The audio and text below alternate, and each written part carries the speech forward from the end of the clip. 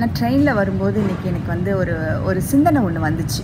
என்ன அப்படின்னா, சாதாரணமாக நம்ம இந்த உலகத்தில் நம்ம பார்க்கும்போது அதிகப்படியாக பார்க்குறவங்க வந்து கடவுள் நம்பிக்கை இருக்கிறவங்களாம் நிறைய பேரை பார்க்குறது வந்து ரொம்ப எளிமையாக இருக்கும். அதே கடவுள் நம்பிக்கை இல்லை அப்படின்னு பார்க்குறவங்க வந்து ரொம்ப குறைஞ்ச பேர் தான் இருப்பாங்க. இருந்தாலும் கூட அதுலேயும் கூட பெண்கள் வந்து எனக்கு கடவுள் நம்பிக்கை இல்லை அப்படின்னு சொல்கிறது வந்து ரொம்ப அரிதாக இருக்கும். ரொம்ப பார்க்குறதுக்கு அரிதாக இருக்கும். அவங்கள சந்திக்கிறது கூட அரிதாக இருக்கும். யாருக்காவது மட்டும்தான் அந்த மாதிரியான நண்பர்கள் இருப்பாங்க, நண்பிகள் இருப்பாங்க. அப்போ கடவுள் நம்பிக்கை எனக்கு இல்லை அப்படின்னு ஒரு பெண் சொல்லும்போது, பொது இடத்துல, வேலை பார்க்குற இடத்துல சொல்லும்போது, அவங்கள வந்து அந்த கடவுள் நம்பிக்கை இருக்கிறவங்க எப்படி பார்ப்பாங்க அப்படிங்கிற ஒரு யோசனை எனக்கு வந்து. உங்களுக்கு கடவுள் நம்பிக்கை இருக்கிறதுனால நீங்கள் எப்படி பார்ப்பீங்க? அந்த மாதிரி யாராவது உங்ககிட்ட சொன்னால் நீங்கள் எப்படி அதை பார்ப்பீங்க? என்னென்னு சொன்னால், இதில் வந்து அடிப்படையிலேயே ஒரு விஷயம் நான் சொல்ல விரும்புகிறேன். நம்ம இந்த விஷயம் பேச ஆரம்பிக்கும்பொழுதே நீங்கள் சொன்னீங்க, நிறையா பேருக்கு கடவுள் நம்பிக்கை இருக்குது அப்படின்னு.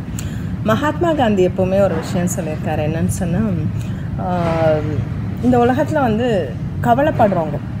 கவலைப்படுறவங்களுக்கு, அதாவது கடவுள் மேலே முழு நம்பிக்கை இருக்குது அப்படின்னா யாரும் கவலைப்பட மாட்டாங்க, இல்லையா? சரி, ஆமாம். கடவுள் மேலே எனக்கு முழு நம்பிக்கை இருக்குது, கடவுள் ஒருத்தர் இருக்கார், அவரால் எல்லாத்தையும் பார்த்துக்க முடியும், சகலத்தையும் அவரால் வந்து செய்ய முடியும் அப்படின்னு முழுமையாக நம்புகிற ஒரு மனிதர் நிச்சயமாக கவலைப்பட மாட்டாங்க. கவலைப்படுறாங்க அப்படின்னு சொன்னாலே அவங்களோட கடவுள் நம்பிக்கையில் பிரச்சனை. அவங்க கடவுள் நம்பிக்கையை வச்சுக்கணும்னு நினைக்கிறாங்க, கடவுள் நம்பிக்கையோடு இருக்கிறதுக்கு போராடுறாங்க, ஆனால் கடவுள் நம்பிக்கையுடையவர்களா அப்படிங்கிறது கேள்வி. அப்படி பார்க்கும்போது இந்த உலகத்தில் நான் எப்படி பார்க்குறேன்னா, கடவுள் நம்பிக்கை இருப்பவர்களை விட கடவுள் நம்பிக்கை இல்லாதவர்களை தான் அதிகமாக பார்க்குறேன். ஆனால் இன்னொரு விதமாக நான் யோசிப்பேன். ஒரு இடத்துல வந்து என்னோடய புத்தகங்களில் கூட சொல்லியிருப்பேன்னு நினைக்கிறேன், உலகத்திலேயே மிகப்பெரிய ஆன்மீகவாதி யாருன்னா நாத்திகன் தான். உலகத்திலேயே மிகப்பெரிய ஆன்மீகவாதி யாருன்னா நாத்திகன் தான். ஏன்னா இது ரொம்ப புதுசாக இருக்கு. ஏன்னு சொன்னால், அப்போ வந்து என்னென்னா, ரொம்ப பெரிய மகரிஷிகள், ரொம்ப பெரிய தவ முனிவர்கள்லாம் கூட பார்த்திங்கன்னா பக்தி அப்படின்னு ஒரு விஷயம் அவங்கக்கிட்ட கடைசியில் இருந்துக்கிட்டு கடவுள்லேருந்து தன்னை கொஞ்சம் ஒரு படி கீழேயோ ஒரு படி தள்ளியோ வச்சுப்பாங்க. ஏன்னா வேண்டுறதுக்காக பக்தின்னு ஒரு விஷயம் கடைசியாக அவங்கக்கிட்ட கொஞ்சம் ஒட்டிகிட்டு இருந்தால் கூட அந்த என்ன ஆக முடியாது, கடவுளோட ஒன்றரை கலக்கிறதுல கொஞ்சம் பிரச்சனை இருக்கும். இப்போ ஒன்றா கலந்து முடிச்சா தானே இறை உணர்வுக்கும் முக்திக்கும் போயிட்டதா அர்த்தம். அவங்க பக்தி வந்து வேணும்னு வச்சுக்கிட்டாங்க. அதில் வந்து தப்புன்னு சொல்ல முடியாது. பக்தி தனக்கு கடைசி வரைக்குமே காளியை நான் கும்பிடுறவனாகவே இருக்கணும்னு ராமகிருஷ்ண பரமஹம்சர் விரும்பினார். தன்னால் காளியின் இடத்துக்கு போய் காளியாகவே மாற முடிஞ்சு காளியாகவே அவர் இருந்த போதிலும் கூட அவர் வந்து என்ன பண்ணாருன்னு சொன்னால், காளியை ஒரு வேண்டிக் கொள்கிற ஒரு பக்தனாக தன்னை வச்சுக்க விருப்பப்பட்டார். இப்போ வந்து பார்த்திங்கன்னா, இப்போ இந்த மாதிரி வந்து எவ்வளோ பெரிய நிலைக்கு போகிறவங்களும் என்ன பண்ணுறாங்கன்னு சொன்னால், ஒரு படி கடவுள் தன்னை தனியாக பிரிச்சுக்கிறாங்க. இருமை உணர்வு அங்கே வந்துடுது. இப்போ உதாரணத்துக்கு பார்த்தீங்கன்னு சொன்னால், ஒன்றரை கலக்கணும் அப்படின்னு சொன்னால், ஒரு விஷயத்தோட ஒன்றரை கலக்கணும், எண்ணெயும் கலக்கணும்னா இந்த எண்ணெயில் ஒரு ட்ராப் தண்ணி கூட இருக்கக்கூடாது. ஆக மனித பண்புகளோ, மனித உணர்வுகளோ, மனித எண்ணங்களோ, மனித பற்றுகளோ இதெல்லாம் இல்லாமல் இறைநிலையை அடையணும். இறைவனோட கலக்கணும் அப்படின்னா இறைவனாக மாறணும். அப்படி மாறினா தான் ரெண்டும் ஒன்றரை கலந்ததா அர்த்தம். இப்போ இப்படி ரெண்டும் ஒன்றரை கலக்கணும் அப்படின்னு சொன்னால் ஒன்று தான் இருக்க முடியும் கடைசியாக. ஆமாம். அப்போ இந்த நாத்திகன் என்ன சொல்கிறான், ஒன்று தான் இருக்குன்றான். ரெண்டு இருக்குன்னு சொல்லலை, உலகத்தில் ஒன்று தான் இருக்குது. அவன் அதுக்கு நாத்திகன்னு பேர் வச்சிருக்க சமூகம், அவன் அதுக்கு இறை நம்பிக்கை இல்லைன்னு பேர் வச்சுருக்கான். நான் அதுக்கு டிவைன்னு பேர் வைக்கிறேன். இன்னொருத்தர் அதுக்கு முருகர்னு பேர் வைக்கிறாங்க, இன்னொருத்தர் வந்து கத்தர்னு சொல்கிறாங்க, இன்னொருத்தர் வந்து அல்லான்னு சொல்கிறாங்க, இன்னொருத்தர் சாய்பாபான்னு சொல்கிறாங்க. ஒவ்வொருத்தரும் ஒவ்வொரு மாதிரி சொல்கிறாங்க. நாத்திகன் என்ன பேர் வச்சுருக்கான்னா இறை நம்பிக்கை இல்லைன்னு சொல்கிறான். அப்போ இப்போ அவன் ஆனால் ரெண்டு இருக்குன்னு எங்கேயுமே சொல்லலை. இப்போ முழுக்க கடவுள் நம்பிக்கை இருக்குன்னு சொன்னவங்க, முக்தி நிலைக்கு போனவங்க, அப்படியே மகரிஷிகளாக மாறினவங்க கூட இருமையாக இருந்தாங்க. ஆனால் நாத்திகன் பார்த்திங்கன்னா ஒன்று தாங்கிறான். It's not true. ஒன்று தான் போது அவன் இறை நம்பிக்கை இல்லைன்னு கூட சொல்லட்டும், தட் இஸ் ஈக்குவல் டு டிவைன்கிறேன் நான். கடைசியாக நீங்கள் அதை தான் சொல்ல வரீங்க, ஒன்று அப்படிங்கும்போது. ஒன்று தான், இட்ஸ் ஆல் ஒருமை தான் உலகம், ஒருமை தான், ஒரு தன்மை தான், ஒரு சோல் தான், எவ்ரிதிங் இஸ் ஒன். அவன் என்ன சொல்கிறான், என்னை விட தனியாக இன்னொன்று நான் இறைவனாக உருவகிச்சிக்க விரும்பலைன்னு சொல்கிறான். ஆத்திகத்தினுடைய முடிவு என்ன, இறைவனை தனியாக வைக்காத, ஒன்றரை கலந்துரு, நீ ஒன்றா இரு. இவன் நானே இறைவன்கிறான், அவன் இறைவனே நான்கிறான். அன்பே சிவம், சிவமே அன்பு, அவ்வளோதான். இட்ஸ் பெரிய வித்தியாசம் இருக்கிறதா எனக்கு தெரியல. காட் அப்படிங்கிறத விட காட்லினஸ், அதாவது இறை உணர்வு, டிவினிட்டி அப்படிங்கிறது தான் ரொம்ப முக்கியம்.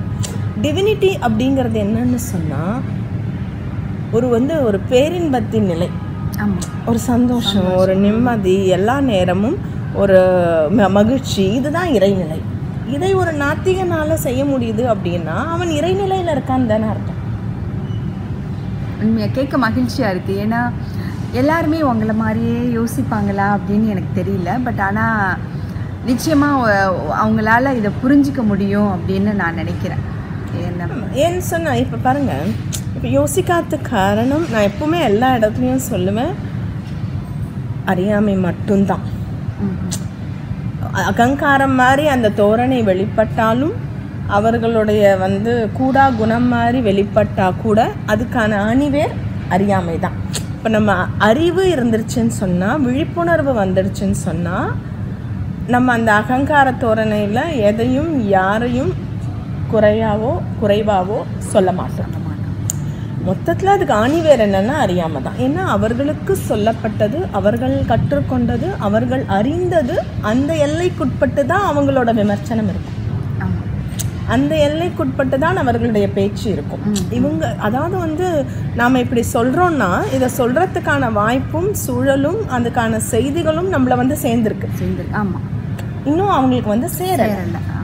இது அவர்களுடைய குற்றம் கிடையாது. ஆனால் அவர்கள் அதை வரத்துக்கு வழிவிடலைங்கிறதும் உண்மை. நிச்சயமாக ஆமாம். ரொம்ப இறை நம்பிக்கை இருக்குது அப்படின்னு சொல்கிறவங்க கூட மாற்று கருத்து உள்ளவங்களோட கருத்துக்களை சில சமயம் ஏற்றுக்க மாட்டாங்க. இல்லை, இப்படித்தான், இது எங்களுடையது, இதுதான் சரி அப்படிங்கிற மாதிரி கூட பேசுகிறது உண்டு. அப்போ அது அவங்களோட அறியாமை அப்படின்னு தான் நம்ம எடுத்துக்கணும். அவங்க இப்போ என்னன்னு சொன்னால், ஒருத்தரை இன்னொருத்தனுடைய இடத்துக்கு கொண்டு வர்றதோ, இன்னொருத்தருடைய மனப்பாங்குக்கு கொண்டு வர்றதோ எந்த விதமான பலனையும் கொடுக்க போகிறதில்ல. யாரும் அவர்களாக ஒரு விஷயத்தை உணர்ந்து வரும்போது தான். இப்போ பார்த்திங்கன்னா சில பேர் ஒவ்வொருத்தரும் ஒவ்வொரு குருமார்களை வச்சுருப்பாங்க, அவங்கக்கிட்ட தான் அவங்களுக்கு நம்பிக்கை இருக்கும். இப்போ வேறு ஒரு குருமார்கள் குறைவானவர்கள்னோ இல்லை உயர்வானவர்கள்னோ இல்லை வேறு ஒரு குருமார்கள் சொன்னது சரின்னோ இல்லை கூடாதுன்னோ கிடையாது. ஒவ்வொருத்தருடைய மனோநிலைக்கும் ஒவ்வொருத்தருடைய அந்த சிந்தனைகளுக்கும் அந்த வேவ்லென்த்னு சொல்லுவாங்க, அந்த ஒரு சில பேர் சொல்கிறது தனக்கு. ஆனால் மொத்தத்தில் பார்த்தா குரு வேற இல்லை, கடவுள் வேற இல்லை, பக்தன் வேற இல்லை. எண்ட் ஆஃப் த டே எல்லாமே ஒன்று தான். ஆத்திகர்கள்னால் எதுக்கு போராடிட்டு இருக்காங்க? கடந்து போய் ஒன்றா சேர்ந்து ஒன்றரை கலந்து ஒருமைதான்னு சொல்கிறதுக்கு தானே போராடிட்டு இருக்காங்க. இந்த முழு போராட்டமே எதுக்கு? கடவுளோட ஒன்றுதான் கலக்கணும், ஒன்று தான். அதுக்கு பேர் நீ கடவுள்னு வச்சுக்கோ, கடவுள் இல்லைன்னு வச்சுக்கோ, வார்த்தைகளில் எப்படி வேணால் விளையாடிக்கலாம், அது பிரச்சனை. இதுக்கெல்லாம் அர்த்தமே கிடையாது. இந்த மொழியினுடைய எல்லா கோர்ப்புகளும் எல்லா பொருளும் மனிதர்களால் ஏற்படுத்தப்பட்டது. இந்த கடவுளுங்கிற பெயர் மனிதன் கொடுத்தது, இறைவனுங்கிற பெயர் மனிதன் கொடுத்தது. இறைவன் இல்லை அப்படிங்கிற பெயரை நாத்திகன் கொடுத்தான்னா அதுவும் மனித ரூபத்தில் கொடுக்கப்பட்டது. நீ இல்லைன்னு சொல்லு, இருக்குன்னு சொல்லு, இல்லை எப்படி வேணா சொல்லு, ஒன்றுன்னு என்னைக்கு சொல்கிறியோ, ஒன்றுதான்னு என்னைக்கு சொல்கிறியோ, அது உன்னையே ஒன்றுன்னு சொல்லிக்கிட்டாலும் சரி, நானும் ஒன்று தனியாக கிடையாது, கடவுள் ஒன்று தான்னு சொன்னாலும் சரி, ஒன்றுதான் ஒருமைதான்னு என்னைக்கு உணர்றோமோ அன்னைக்கு அது இறைநிலை தான். நாத்திகர்கள் தான் உண்மையான ஆன்மீகவாதி அப்படிங்கிற மாதிரி. அதாவது நாத்திகர்கள் ஆன்மீகவாதிங்கிறதுலேருந்து தள்ளி போக முடியாதுன்னு சொல்கிறேன். நாத்திகர்கள் நம்மளை ஆன்மீகத்துக்கும் எனக்கும் சம்மந்தம் இல்லைன்னு பிரிச்சுக்க முடியாது. ஏன்னா முதல்ல ஒருமைன்னு சொல்கிறதே நீங்கள் தான். ஆமாம், எந்த ஒருமைதான்னு நிரூபிக்கிறதுக்காக ஆத்திகர்கள் போராடிட்டு இருக்காங்களோ அந்த ஒருமையை முன்மொழியக்கூடியவர்கள் நீங்கள். இது எல்லாருக்குமே புரிஞ்சால் ரொம்ப நல்லாயிருக்கும். பிரித்து பார்க்க மாட்டாங்க. இவங்களுக்கு வந்து கடவுள் நம்பிக்கை இல்லை, அதனால் இவங்க வந்து நல்ல குண நலன்களோடு இருப்பாங்களோ மாட்டாங்களோ அப்படிங்கிற ஒரு அது ஒரு சிக்கல் இருக்குது சமூகத்தை பொறுத்த வரைக்கும். இப்போ கடவுள் நம்பிக்கை இல்லை அப்படின்னு சொன்னால் அவர்கள் வந்து எப்படியான மனிதர்களாக இருப்பாங்க? இப்போ வந்து கடவுள் நம்பிக்கை வந்து இல்லை ஒருத்தருக்கு அப்படின்னா அவர்களுடைய பண்பு நலன்கள், அவர்களுடைய குணாதிசயங்கள், அவர்களுடைய அன்பு செலுத்துகிற விதம், அவர்களுடைய நேர்மை, இது எல்லாமே எதன் அடிப்படையில்? ஏன்னா ஒரு பிடிப்பு வேணும்னு நினைப்பான் மனுஷன். ஆமாம். ஏன்னா ஒரு விஷயத்தை பார்த்து வந்து அதுக்கப்புறம் தான் செய்ய முடியும். ஆக்சுவலாக இதுக்கு வந்து ஒரு அழகான உதாரணம் சொல்லலாம் உங்களுக்கு. விவேகானந்தர் சிக்காகோவில் பேசுகிறதுக்கு முன்னாடி வந்து நிறைய பேர் வந்து ஆக்சுவலாக அங்கே அந்த கூட்டம் பல மதங்களை பற்றின விவாதங்களுக்காக ஒரு பெரிய சொற்பொழிவுகள் ஏற்பாடு பண்ணப்பட்டிருந்தது. அப்போ அங்கே அவர் போயிருந்தப்போ அந்த சொற்பொழிவுக்கு நுழையறதுக்கு முன்னாடி அவர்கிட்ட ஒரு சில வினாக்கள் வைக்கப்பட்டது. அதில் வைக்கப்பட்ட ஒரு வினா என்னன்னு சொன்னால், இந்த கேள்வியே ரொம்ப சூசகமாக இருந்துச்சு. ஏன்னா அவர் வந்து எப்படி இதுக்கு பதில் சொல்ல போகிறாரு, அவரை தத்தளிக்க வைக்கணும் அப்படிங்கிறதுக்கான ஒரு மறைமுகமான தாக்குதல் தான் இந்த கேள்வி. அப்போ வந்து கடவுளுக்கு பயப்படுறது, கடவுள்கிட்ட அபரீதமிதமான அன்பு, ஒருமிக்கிறது, இது ரெண்டுத்துலையும் எது வந்து கடவுள் நம்பிக்கை அப்படிங்கிற மாதிரி. அப்போ வந்து அவர் என்ன மாதிரி அதுக்கு பதில் சொன்னார்னா, கடவுள் நம்பிக்கை அப்படிங்கிறது பயத்தில் ஆரம்பித்து பக்தியின் வழியாக கடைசியாக எப்படி முடியும்னா அந்த அன்புலையும் நம்பிக்கையிலையும் ஒன்றர முடியும். அப்போ இந்த ஆரம்பம் பயத்தில் இருக்கும், அப்படி போய் முடியும். அப்படி இப்போ நம்ம பயத்திலே நின்றக்கூடாது, கடைசி வரைக்கும் எல்லா விஷயத்துக்கும். அப்போ வந்து இவங்க எல்லாரும் என்ன ஒரு சமூகத்தின் பார்வை இருக்குன்னா, கடவுள் நம்பிக்கைன்னு ஒன்று இருக்கும்போது நமக்கு ஒரு பயம் பக்தி இருக்கும். அதன் அடிப்படையில் நம்மளை ஒரு கட்டுப்பாட்டுக்குள்ளே ஒரு கட்டுக்கோப்பான வாழ்க்கைக்குள்ளே வச்சுக்கலாம். இல்லைன்னு சொன்னால் இந்த மனம் வந்து அலைப்பாயக்கூடியது. இது வந்து சண்டித்தனம், இது வந்து எங்கே வேணாலும் தெரியும்.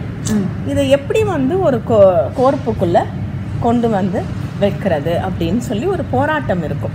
அப்போ அதனால் வந்து கடவுள் நம்பிக்கையை பிடிச்சிக்கிட்டா நம்ம வந்து சரியான மனிதராக இருக்கலாம் அப்படிங்கிறது தான் வந்து ஒரு தனக்கான ஒரு வழிமுறையாக அவர்கள் தேர்ந்தெடுத்து கொண்டதே தவிர, கடவுள் நம்பிக்கை இருந்தால் மட்டும்தான் நீ ஒழுக்கமான மனிதனாக இருக்க முடியுங்கிறது உண்மை இல்லை.